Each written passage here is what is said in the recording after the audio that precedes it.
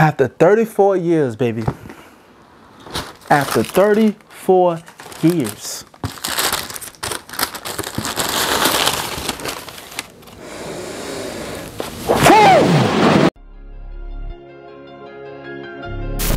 Hey, said it's Queasy, aka Mr.4rensics, aka Quantadine. Best reviews, pick up sneakers news, you know what's going on. Come and see, like that 813, you know he run the town. Getting live, so like and subscribe, you know what's going down. Said it's Queasy, aka Mr.4rensics, aka Quantadine. Sneaker4rensics, you hear paradise, yeah we run the town. Best reviews, pick up sneakers news, yeah we getting live. Sneaker4rensics, here with Quantadine, so like and subscribe. What is going on, sneaker family? What is going on with the sneaker community, man? You got your boy Quantadine, aka Mr.4rensics, aka Mr. Queasy, coming at y'all with another Sneaker4rensics video, man. If you are unfamiliar with my channel and you're unfamiliar with my videos, man, hit that subscribe button, hit that like, and ring that bell for notifications to stay up to date with my most upcoming videos, man. You feel me? Get familiar with me. Get familiar with me. I do sneaker content. I do content on sneakers. If you love sneakers, you're going to love it here. Come join the family, man. But anyway, as y'all saw, man, we do got those Jordan 3 Fire Reds in hand, man. So I was able to pick a pair up from Finish Line from the exclusive access. Thank God. So stay tuned. Stay tuned. Here they go right here, man. Boom. You feel me? You feel me? Clean. Very clean, man. So as y'all seen, I did take them out the box. I don't really gotta show y'all box. Y'all know what the box is looking like. Y'all know what the box look like. I'm pretty sure y'all watched a million videos on that, man. So we're gonna cut to the chase. But we did get this, which is cool, man. They starting to put in a lot of our Jordan releases, man. Especially the OGs, man. You do have this pamphlet, which was also an original pamphlet that came with the Jordan 3's original release back in 1988. And it does give you a breakdown of the sneaker and its creation layer by layer. So that is definitely dope. We did have some pairs that was retro back in 2007 and 2013, although they did not have that Nike branding. They had the Jordan brand on the back, which wasn't so bad. It wasn't bad, but I mean, nothing's better than the original OG look. You feel me? Definitely a clean shoe, man. So we do have a all white leather upper. So we do have that tumbled leather with those cement printed overlays. We do have the cement printed overlay in the front of that toe box there, as well as on the back of that heel under that Nike logo. We do have that cement printed elephant print, okay, which is a clean look, man. And we do have those fire red accents all over the shoe, on the tongue as well as on the back of the tongue. And then we do have that fire red accent that is on the back collar of the shoe, right behind that tab there as well. We do have that fire red. Looks so clean, man. As well as on the inner insole of that shoe, we do have that fire red colorway as well, with that Nike branding on the insole, baby. Yes, sir. And then we also have some fire red on the shoelace eyelets, as well as on the lower part of that shoelace, on the shoelace eyelets as well, right before you get to that toe box there. And then we do have some on the back heel, that fire red that comes halfway, well, fully across the midsole. So all the way across the midsole, right before you reach that toe box area. And then on the lateral side of the shoe, we do have that fire red halfway. And then we have the rest is white on that midsole. So definitely a clean look, man. Definitely a clean look.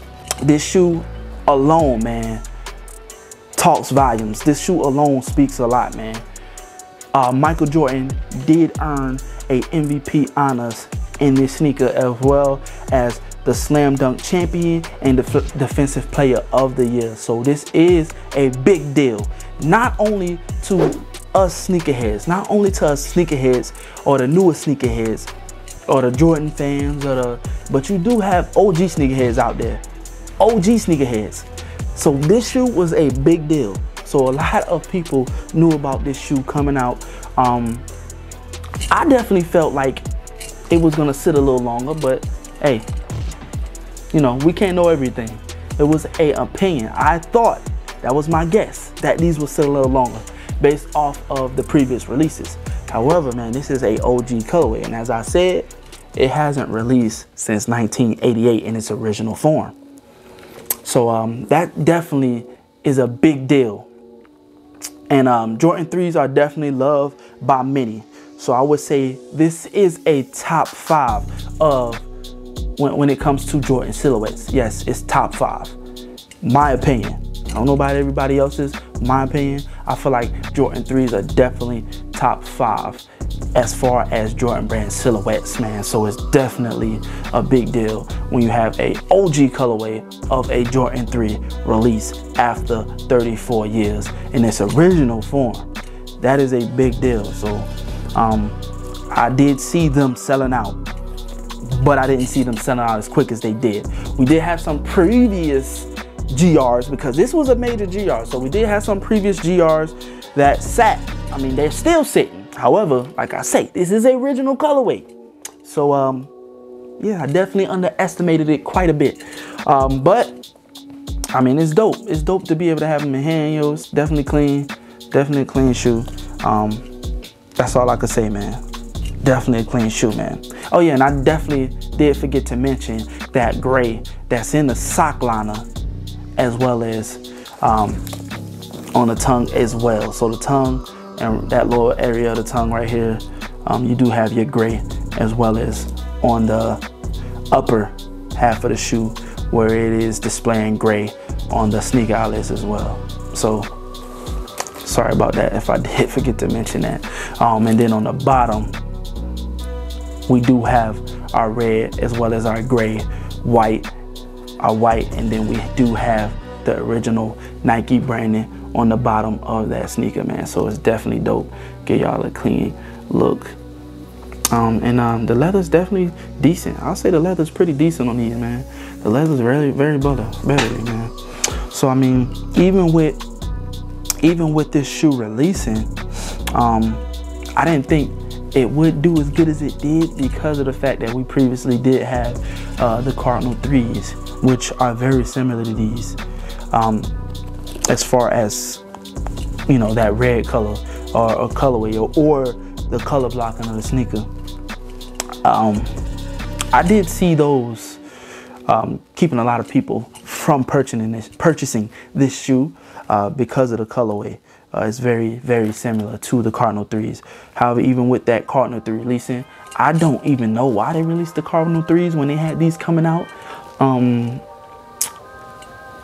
mean, I don't know. I don't know, because it's very close as far as that colorway go. But hey, they did it anyway. I don't care. I didn't get the Cardinal. I wasn't able to get the Cardinal 3s, but I'm glad I was able to cop these. So hey, win for me, man. But y'all hit me up in the comment section, man. Let me know if you cop, if it was a W for you, if it was an L. I've seen a lot of people taking L's on this shoe, as well as W's. So you know, hopefully they get a restock going for y'all, man, and everybody's able to purchase this shoe. I mean, I want us all to win. That's how I want it to be. Like I said, it was a major GR. I don't want to go back to that time where it was so hard to get a GR, like as if it was an exclusive. That was a hard time for me, trust me. I did not like it at all, man. But yeah, man, y'all hit me up in the comment section. Let me know of your experiences with trying to cop this shoe. And I'm gonna go ahead and check out of here, man. As I said, and as I always say, it's more of an experience to hate. Sneaker family, I love y'all from the top of my heart to the bottom of my soul. Quick game, and we up out of here until the next one, baby. Peace. Best reviews, pick up sneakers news, you know what's going on.